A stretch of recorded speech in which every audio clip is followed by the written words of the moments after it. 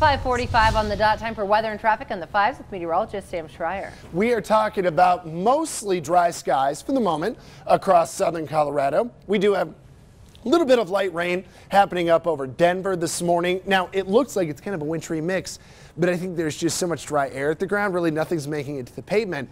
And actually, the temperature through a lot of Denver is above freezing. So is the air up above. So that tells me that we're probably not really seeing any freezing moisture there, but just picking up a little of that on the radar, and then just a couple flakes or sprinkles out in the far east plains. Not much else for the interstate. Really, I kept trying to say most of today will be dry for like 95–99% of our area, but those of you east of Trinidad could see a little bit of rain later today or south towards Raton Pass.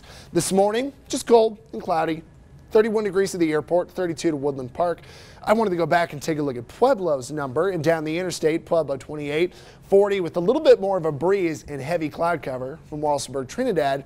If we do see some moisture, the southern half of the Sangre de Cristos this afternoon could be a good spot for snow. And again, right through here, right in this area is a little bit of light rain later today.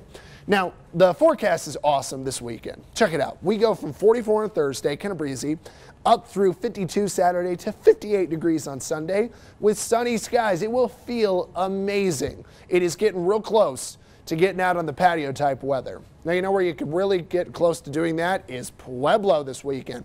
57 on Saturday and 61 on Sunday. I'm not ready to go warmer, but I was thinking about it on Sunday. So very good air over the next couple days and continued dry skies across the 7 days for Canyon City as well. Up to 56 on Saturday, 60 on Sunday. Other than a sprinkle today, you're going to be dry, and even that sprinkle chance in Springs, Pueblo, and Canyon City is pretty weak.